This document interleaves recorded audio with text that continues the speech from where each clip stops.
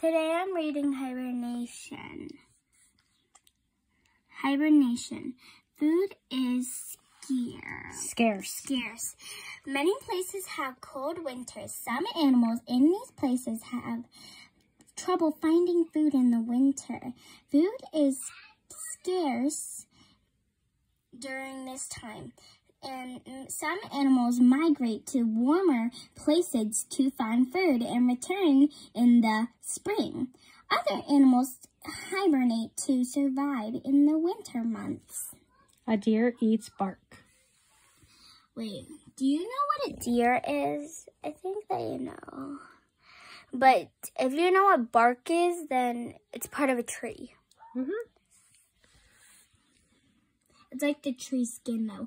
But what is hibernating? Hibernating is like a very sound sleep. Not even loud noises can wake up the animals hibernating. Wake up hibernating animals. Sleep for days or weeks.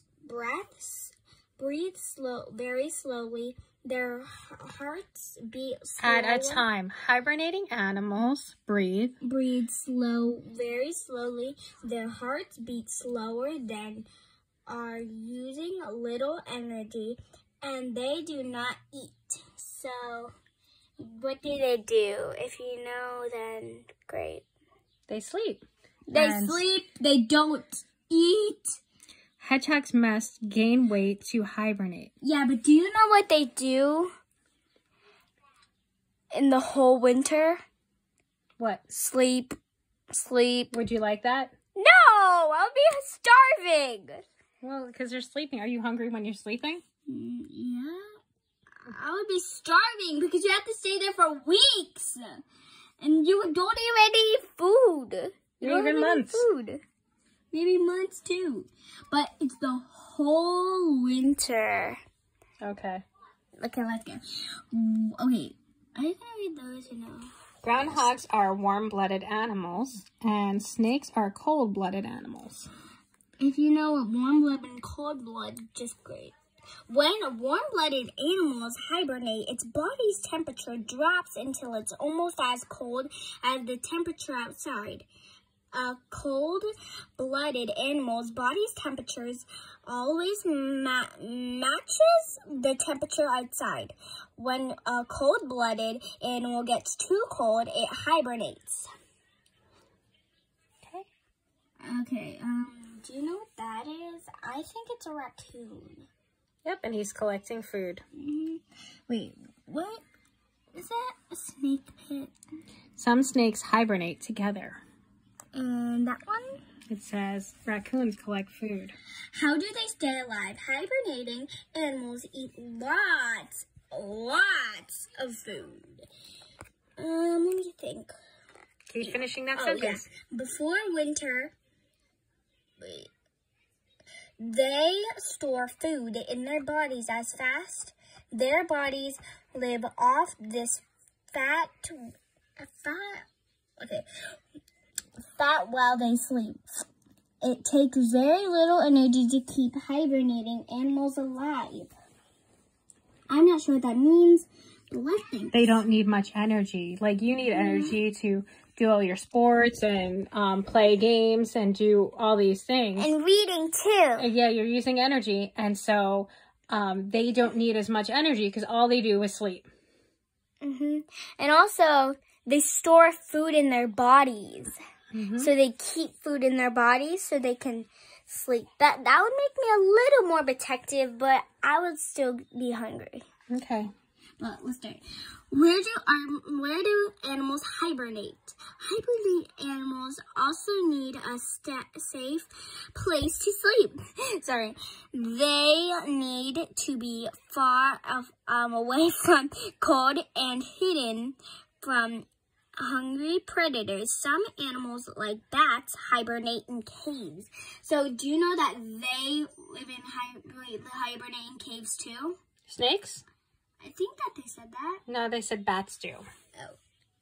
But if you know what that one says, then good. A frog, turtle, and a snake burrow. What's a snake burrow? It's See how they went underground? Okay. Wait, do you also know what that is? It says a black bear is safe in its den. Because black bears are good.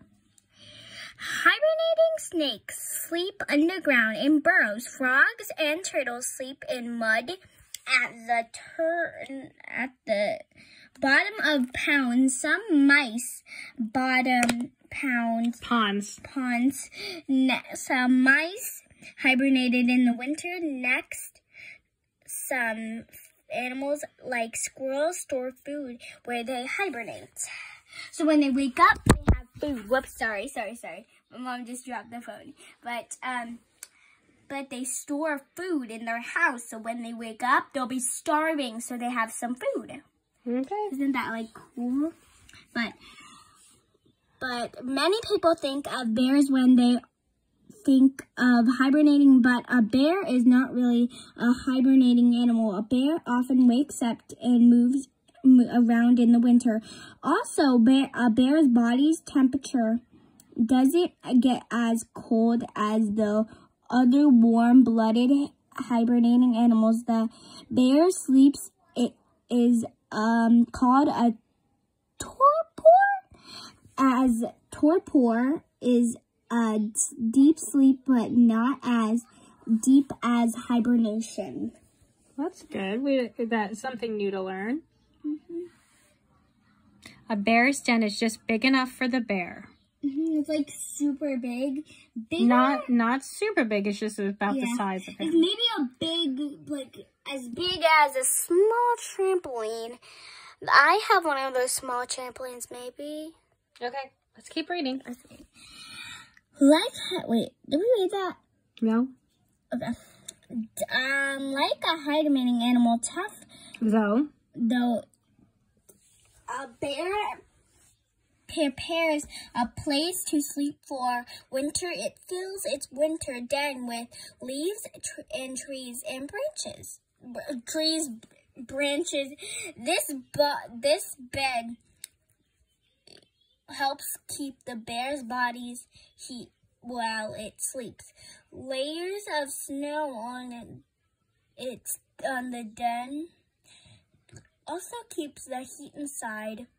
This helps to keep the bear warm. So, do you know how they keep warm? If you've been listening, then you know. If you have not been listening, then you don't know. But what if they use, like, maybe some bark as a well, they said branches they're using. Yeah, but why not use right bark? I don't know. So over here, many kinds of animals or insects hibernate too. Do you know what those are? Don't tell them, Mom. Because they have to guess, and we'll tell them at the end of the story, maybe. Okay. Like birds, some butterflies fly to warm areas in the winter, but many insects, they need a safe, warm place to sleep, just like other hibernating animals. Some hibernating in holes. Some hibernate in holes in the ground. Some hibernate under tree bark.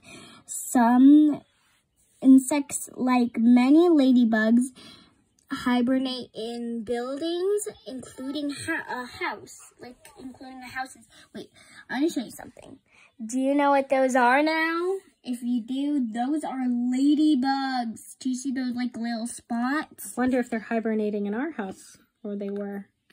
I saw a ladybug in my room today. Oh, cool. Really. And when we were leaving, I put it back outside. So we have the Gila monster, and we have badgers are warm-blooded animals. I know about Gila monsters in Spanish. I don't think we like put it on YouTube though. Okay. But maybe I did. But who's hibernating? Warm-blooded animals like groundhogs, chipmunks, and prairie dogs hibernate. Cold-blooded animals like snakes, frogs, turtles, insects, and lizards burn and hibernate. Very good. Okay. Do you know what that is? It says a prairie dog wakes up. That's a prairie dog. I think I saw one. They live by Aunt Jen. Yeah. They live in the fields by Aunt Jen. Yeah, but if you don't know who Aunt Jen is, it's my aunt. And her name is Jen. She lives in Colorado. Yep. Okay, let's keep reading. Okay. Where were we? The beginning of this one. Okay.